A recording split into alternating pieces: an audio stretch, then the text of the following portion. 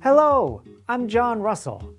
Let's continue exploring scientific terms.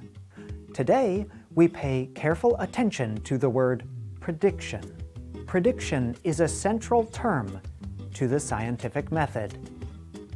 Let's start by noting that prediction ends with the letters T-I-O-N. This is a common ending known as a suffix.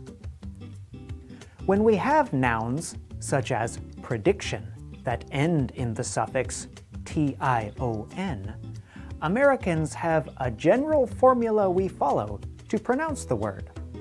The general formula is this: stress the syllable that comes before the T-I-O-N ending. That might sound a little complex, but the word prediction can help us. When we practice saying words, it can be useful to clap on stressed syllables. This way, we know that we are saying certain parts of the word in the way that a native speaker would. I will clap on the stressed syllable. Note that the stressed syllable occurs before the T-I-O-N ending. Prediction, prediction. Now, let's listen to how a native English speaker might use prediction in a sentence.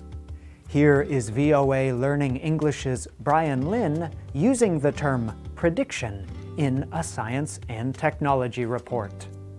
But while the predictions were right, destruction caused by the flooding could not be avoided.